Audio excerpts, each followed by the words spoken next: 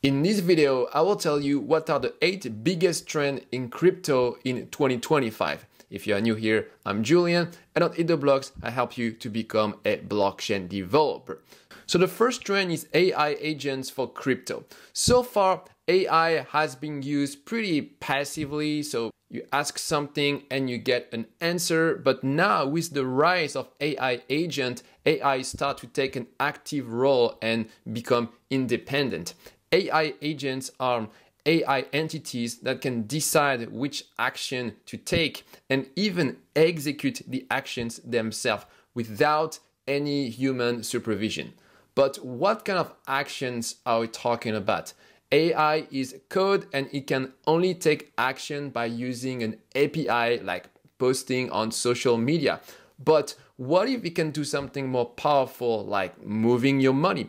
You can do this with normal fiat money because banks don't have any APIs, but you can do this with crypto because blockchains are open by default. Everybody can send a transaction regardless of if it's a human or a program. So we already saw a first example of this with the Terminal of Truth, an AI agent that became popular on Twitter and started to pump a meme coin.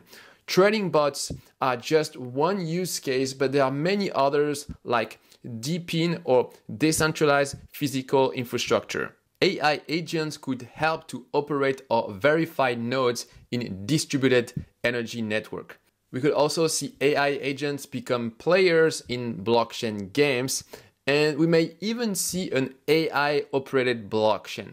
So crypto and AI can be a great combination, and there are other ideas like decentralized autonomous chatbots or DACs. So a DAC is an AI that can run a social media account, build a following, and eventually generate some income.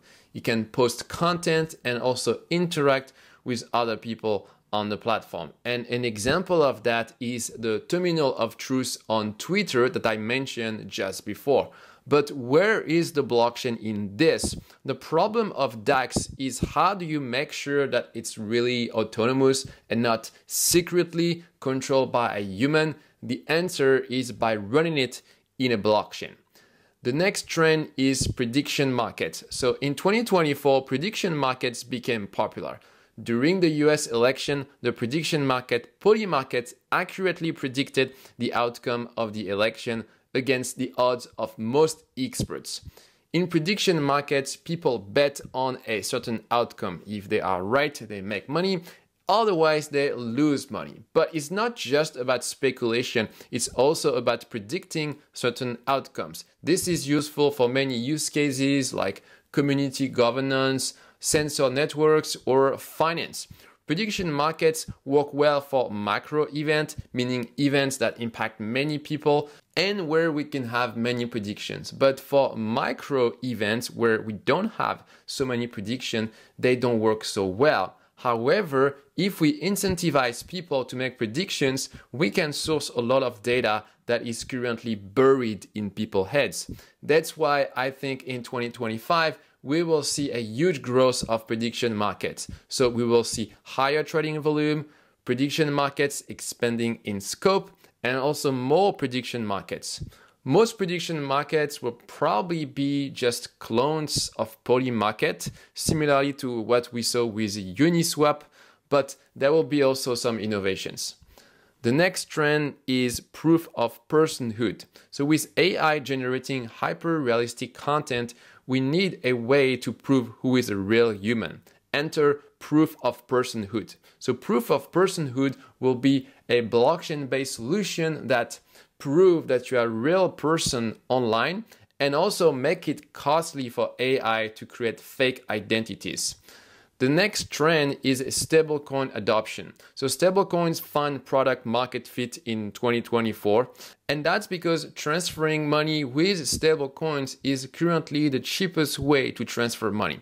Stablecoin also make it easy to accept payments for fintech entrepreneurs because there are no gatekeepers, no minimum balances, no protected APIs.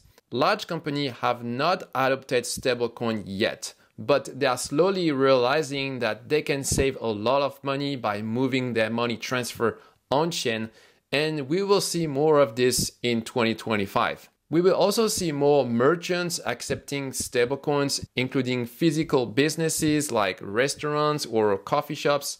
They pay a lot of money in transaction fees, and that will be the first beneficiary of switching to stablecoins. The next trend is the tokenization of unconventional assets. As blockchain tech mature, it becomes cheaper to tokenize assets. As these costs go down, we will see whole new segments of the economy that tokenize assets. These are assets that could not be monetized in the fiat world because it was too expensive and the liquidity was too low, and that includes data. Think of the oil industry. So before, some oil reserves were considered unreachable, but now with fracking, we can exploit these reserves. That's the same for a lot of real-life assets, and the key to unlock them is the blockchain. For example, people could tokenize their own biometric data and then lease the information through smart contracts to companies. And we already see early examples of this through some decentralized science projects. The next trend is crypto app stores.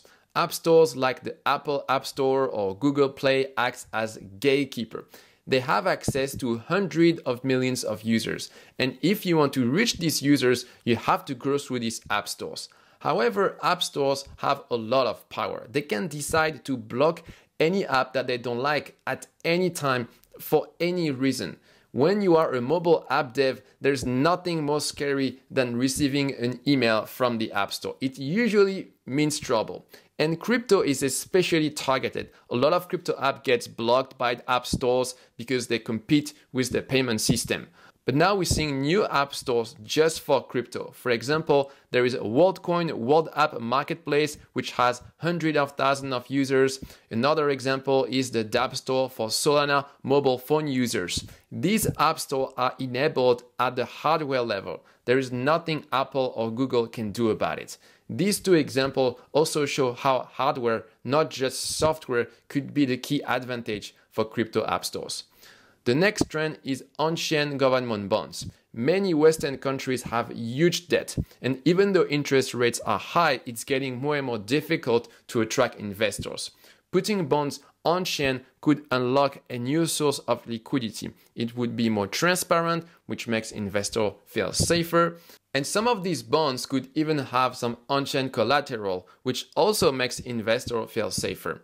And there are already a couple of countries that are exploring this option, including the US and the UK. So 2025 is going to be an amazing year for crypto, and the best way to take advantage of the bull market is to be a blockchain developer. So next, check out this other video where I explain how I made $30,000 in 1 month as a blockchain developer. That's it for today. Bye.